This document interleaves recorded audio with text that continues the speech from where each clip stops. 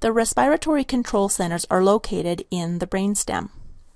The pons receives information from the lungs regarding inflation volumes or peripheral chemoreceptor PO2 and PCO2 levels, as well as baroreceptor pressures. This information is integrated and processed, then relayed onto the medulla oblongata. The medulla oblongata is the most inferior portion of the brain, connecting directly to the top of the spinal cord.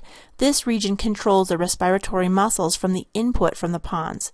The central chemoreceptors are located here, and they detect primarily hydrogen ions or pH. Carbon dioxide, and therefore hydrogen ions, is the primary mechanism to initiate a breath. This is illustrated in a contest in a swimming pool. Who can last the longest underwater before taking a breath? The first person does a series of big, deep breaths before the final big breath. This maximizes the alveolar oxygen levels. The second person does a series of rapid, shallow breaths before the final big breath. This reduces the most CO2 from the lungs and then give it one final air from the deep breath. The second person will last the longest because it will take longer for their PCO2 levels to increase and stimulate the central chemoreceptors, which initiates the next breath.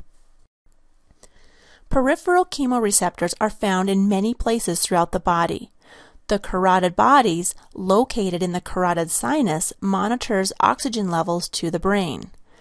The chemoreceptors in the aortic arch serve to monitor oxygen levels as blood is being delivered throughout the body. The peripheral chemoreceptors monitor oxygen, carbon dioxide, and pH of the peripheral circulation. These chemoreceptors are influenced to a greater degree by the oxygen levels when compared to the central chemoreceptors in the brain. It is the peripheral chemoreceptors that influence the respiration rate during exercise, plays a role in acclimatization at altitude, and the respiratory response to hypoxia or low oxygen levels. Studies have also shown a connection between the peripheral chemoreceptors and a number of pathological conditions such as congestive heart failure, hypertension, and sleep-disordered breathing.